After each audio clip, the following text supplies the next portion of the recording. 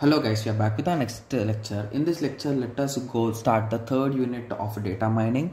So in this lecture, we will be discussing in detail about classification, guys.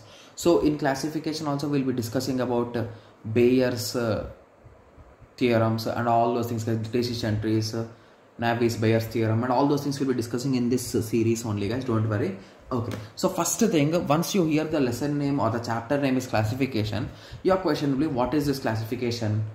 What, give some examples. Your questions will be like this, right? Yes. So first let us go through the definition, guys. Okay, so classification in data mining functions that assign item in a collection of categories or classes, guys. Okay, so basically here you will be having some labeled data, guys. Okay, some data. So in this way, so here we are having, see, so this is our input data. Okay, so using which you will create something which is called as a classifier. That classifier will say if I give some other input. So here I am giving an input red, SUV and domestic. Okay, so here we are having a red, we are having a one SUV, but it is not domestic. So if it is a domestic, what will be the situation? Yes or no is the question. So that answers will be given by our classifier, guys. Right? Yes. So the goal of the classification is to accurately predict the target class for each in the data. So basically whatever you are testing or whatever you want, it should give the answer. That's it. Okay. So if you take an example here, so customer profile. So here we are passing it into the classifier. It will be saying whether he will buy a computer or he will not buy a computer. So this is nothing but a classification, guys. So the next confusing word is a prediction. So most of the students will be confusing between classification and prediction. So remember, classification is nothing but identifying into one particular class, whereas a prediction is nothing but identifying the exact value.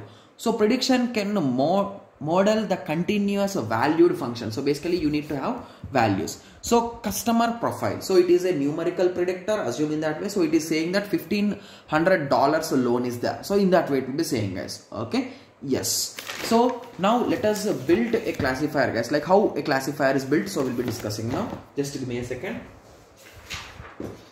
Okay, yes. So always construction of classifier starts from collecting data set. So basically everything will depend on data set, right? Yes. So based on that data set, it will analyze, classify and create an algorithm and create some rules. And based on those rules, on new inputs, it will apply and give you the output. So that is the logic behind this, guys. So then the data set is passed to the classification algorithm to build a classifier rules.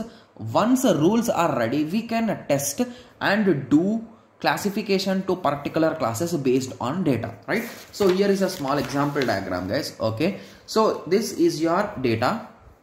Okay, so you will be pushing it to the classification algorithm. It creates the classification rules. So if age is equals to young, then loan decision is risky. If income high, then loan decision safe.